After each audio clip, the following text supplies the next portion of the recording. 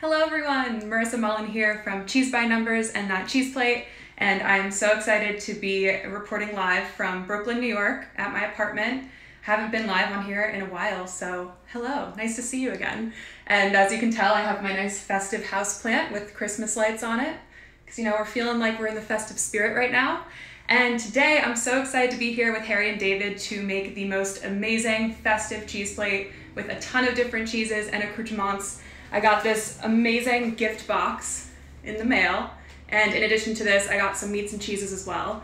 So what we're gonna do today is go through the cheese by numbers method step by step and show you how I'd like to make this cheese plate for the holidays. And if you're new here, cheese by numbers is a method where you can create a cheese plate in 6 easy steps. So I created this method pretty much because I make cheese plates all the time and I realized I built them in the same order every time. So that order is step 1 is cheese, step 2 is meat, step 3 is produce, step 4 is crunch, step 5 is dips, and step 6 is garnish. So we'll go through those steps, and once we bring it all together, we'll have a beautiful cheese board. So are you ready to get started? I have 2 angles because we're fancy now over here. I have my cheese office now, which is really fun. All right, so I'm gonna flip y'all around to the setup. Look at that. Clip this into place. Beautiful. All right, so we're starting with step 1, which is our cheese. Move my chair out of the way. And we have 3 beautiful cheeses on this plate. So when you want to make a cheese plate, you want some sort of variety here. So I have 3 different types of cow's milk cheese, but they all have a very distinct flavor to them. So the first cheese down here is called Rumiano, and this is a dry jack. So this is like an aged Monterey Jack cheese. And what I did here is I cut out the rind. So we kept the rind on the cheese to kind of keep in this nice little shape. And then I cut the pieces inside so that it's easy to pick up for easy grazing. So you always want to pre-cut your hard cheese while leaving your soft cheese whole. That's kind of like my go-to tip. Next up top here, we have this decadent cheese for the holidays. This is Bellavitano Tennessee Whiskey. So this is a whiskey flavored creamy cow's milk cheese. It's so good. It gives you that nice like whiskey smoke to it. Really pairs well with a nice charcuterie, so like some salami. Beautiful. And then last but not least, we have Leonza, which is a Alpine style cheese. This is similar to like a Gruyere style, and I cut this into little rectangular wedges here. And with the Bellavitano, I cut it into another little rectangles. So you just want to cut it into these pieces that are easy for people to pick up. Obviously in COVID with toothpicks, don't use your hands. When I serve a cheese plate, I always like to put a bunch of utensils on the side as well as little mini plates. People can make their own cheese plates as well. So that's what we're gonna do with this plate. So step 1 is complete. We also want to make sure we have a solid foundation. So I have this nice Lazy Susan that spins, very fun. And I added in my jars and ramekins to fill in any sort of thing that requires like a dip or a jam or anything in a brine. So we have a lot of those on this plate today. So I have my foundation all set. So step 2 in the cheese by numbers method is our meat. So if you're a follower of That Cheese Plate or Cheese by Numbers, you may be familiar with the salami river. And today we have 2 beautiful salamis. So these are 2 of my favorite brands, Cremonelli and Oli. This is a truffle salami, which is so good, especially for the holidays, like super decadent. This would pair really well with the Tennessee whiskey cheese, just because they're both equally as decadent in taste. And then I have this Casalingo Italian salamis. This is more of a mild type of salami. So with these two meats, since they aren't pre-cut, what we're gonna do is cut them into little coins here, just like that. So I did it already to save you the time. And what we're gonna do, so on the salami river, if we had like a Genoa salami, you would fold it in half and fold it in half again to make a little salami flour. But since this is pre-cut, it's much easier. And we're just going to start at the top of the board and layer it down to the bottom. So I'll take my salami here. And if you're new to cheese plating, I'd say that this is an easy way to start with your salami river. Just use hard salami, because sometimes with the folded salami, it might come apart easier and it's a little frustrating on your first try. So I'd say cheese board starters, definitely start with one of these types of salamis. And again, like this hard salami goes really great with a lot of sharp aged cheeses. So it's gonna be our ultimate decadent plate. So as you can tell, I curved it into a S curve, which is a salami river shape because it's a river of meat. And what I'm gonna do is do another salami river with the truffle salami directly next to it. So this one is going to be intercepted by our little jar, which is totally fine because we're gonna kind of like break up the flow a little bit. So then we'll just continue down on the other side of the river. Sailing down the river. Beautiful. Perfect. And then another meat that we have on this board today is going to be, let me add in one more little piece here. Beautiful. We have this amazing Serrano shoulder. So this is similar to kind of like a prosciutto, and what we're gonna do with this is take it out of the package, rip off the slices one by one, and instead of making this into a river, we're going to make it into a pond.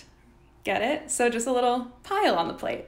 And I like to do the ponds with my produce as well, which we'll get to. But for this is what it looks like out of the package. I'm basically just going to take it and like gently fold it just to make this little nice ripple with the fat. And we're going to place it on either side of the plate. So I like to work a lot with symmetry on my plates. So if I put some of this on the left side of the plate, I'm going to put some on the right as well. So I'm sort of just wrapping it around my little jar. And again, you want to kind of rip the pieces so that they're in bite-sized pieces, which is easy for serving. The worst is when you're at a party and there's just like a large piece of like a cheese or meat that's just difficult to get into. So you always want to prep it for your guests. So I'm just going to wrap this around on this side. We have our nice symmetry going. Beautiful. So step 1 and 2 is complete. We have our meat, we have our cheese. Now it's time for step 3, which is our produce. So I have a few different produce items on this plate. When you add your produce in, you want to think about pairings and you want to think about color. So I have this lovely orange color for my apricots. I love dried apricots because they add a nice sweetness, but not too overpowering. And the tart is a really nice flavor too to tie in with some sharper cheeses like the ones we have. So I'm just going to make a little produce pond on the bottom side. And again, work with my symmetry. So since it's on the bottom, we're gonna put some on the top. Beautiful. I also have some signature Harry and David pears here. And with these pears, we're just going to kind of fan them out. So to keep these from browning, I'd suggest putting some lemon juice on them. Mine have been sitting for about 15 minutes. They're a little bit brown right now, but definitely just put a little lemon juice on and that will solve your problem. And I'm fanning them out and putting them just on the plate again in little areas here. Perfect. So we have our fruity items on the plate. Produce covers everything from fruits to veggies to anything in a brine, so like olives. Beautiful. And these olives are amazing. These are pitted green grilled olives. So what I'm going to do is put these, since they're in this juice here, put them in this little ramekin. I love using Castelvetrano olives. Those are kind of my favorite. I have this nice little olive fork, this like little mini fork to help get these olives out of here. And you can see there's like nice grill marks on here. They're so good. They're a little bit fruity as well as salty and briny and kind of have a little smoky flavor too. And I'm putting that next to the whiskey cheese because we have that smoked whiskey here and then the smoked grilled olives. It's just such a good combo. Perfect. So we finished steps 1 through 3. You are almost a cheese plate pro. We're halfway there. Now time for step 4, which is our crunchy items. So crunch covers everything from nuts to crackers to bread. On this plate, I have these beautiful crackers from Rustic Bakery, and these are cranberry and pistachio. And I'm going to do like a little cracker stack and put them on the board like so. Obviously, you look at this and you say, oh, okay, like 4 crackers is definitely not enough to serve this entire cheese plate. But what I like to do is put a cracker plate on the side of my cheese plate and easily refill that as you go. So put some on the plate to get people started, fill the rest on a little cracker plate on the side. I also have these really cute mini toasts that also came in my box from Harry and David. And I'm going to kind of just scatter these around the plate as well. So at this point here, we're just kind of filling in the rest of the gaps on the plate. So I have some here, and then I'll put some here as well. So this item we'd probably classify as produce, but since it has rice in it, it's a stuffed grape leaf, I'm going to put it in the crunch section. You could put it in either section that you want, but I just kept this for the crunch because it does have the rice. These are stuffed grape leaves. These are so good paired with like an aged salami, super decadent for your holiday plate. Also has this nice green color. And we're just going to stack these on the plate as well in the open spaces. So I'm gonna put some over here. And then again with symmetry, let's put some up here. So as you can tell, there are still some gaps left on the plate. And what I'm going to do with the rest of these little gaps is fill them all in with some almonds. So this is where we sprinkle in, fill in your gaps so that no plate is showing. Looks super full and abundant, so pretty. And just sprinkle them in. So you can use any type of nut. I like to use Marcona almonds a lot of the times. Those are really good. Raw almonds are great too. Mixed nuts, you can do candied walnuts or candied pecans for the holidays. But Harry and David sent these amazing almonds to fill in our little gap. Beautiful, it's coming together. So now we have to fill in all of our lone ramekins. And so it's time for our dip section of Cheese by Numbers, which is step 5. So I have a wide variety of dips on this plate, which I'm really excited about because usually I just use like honey or mustard and never like go overboard with the dips, but I'm ready because we have some amazing, amazing dips here. So first up, we have our artichoke lemon pesto. And I'm going to use a spoon and scoop this in. This would be really great on one of the mini toasts, also paired with the cheese. Love that. Beautiful. Next up, we have this really fun dip, which is red pepper cheese spread, which is another fun little spread that we're gonna add in here. And look at that orange color. This is like, we're really painting with our items right now to add in some color on this plate. And also so much flavor here. Perfect.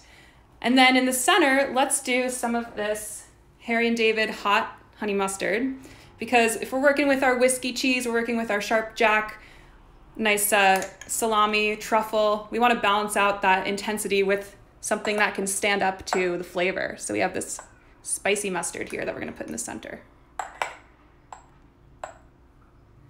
Beautiful. And now we want something sweet on the plate because we have our apricots and our pears, but nothing to really balance it out on here. So what I'm going to do is add some Divina fig spread and just put this in to this little ramekin here. And you can use your finger too if you need to. Awesome. So now we're on to our last step, which is our garnish. So I like to garnish with a variety of different things, mainly fresh herbs. So you can use sage, rosemary, thyme.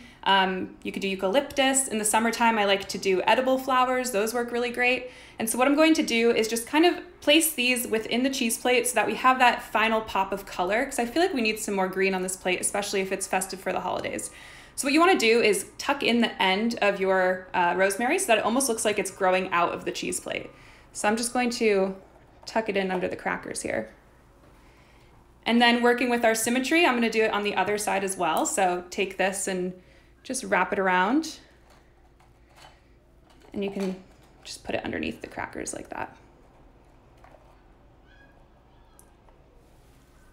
Beautiful.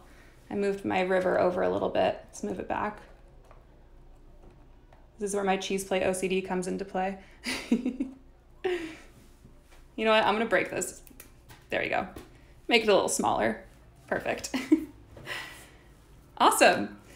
So we made it through the Cheese by Numbers method, which is steps 1 through 6. Look, I can rotate it because this is a fun, lazy Susan.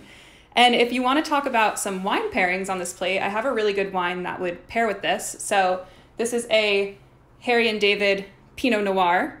And Pinot Noir is a great pairing with these types of cheeses because it's not too overpowering. So you always think wine and cheese goes really well together, not all the time. So you don't want to do a too heavy of a red wine with cheese because it might overpower the flavor. So a nice light Pinot Noir is fruity. It's fruit forward to tie into these fruit flavors, but then it kind of balances out those stronger flavors of the cheese and the meat. Beautiful. I'm gonna go back to my face. Hi. Do I have lipstick on my teeth? I think I do. That's embarrassing. This is what happens with our virtual workshops, you know? It's like anything goes. I could have lipstick on my teeth, whatever, I'm human. But here we go. Cheese by numbers. Beautiful, we love it. Thank you, Harry and David, for these amazing goodies. I'm going to enjoy them on my Friday. And stay tuned because I will be posting the step-by-step behind this cheese plate on Cheese by Numbers with suggested pairings, items to choose. In the meantime, go check out Harry and David's website because they have a ton of different gifts for the holidays. And yeah, thanks for tuning in. I'll see you guys very soon.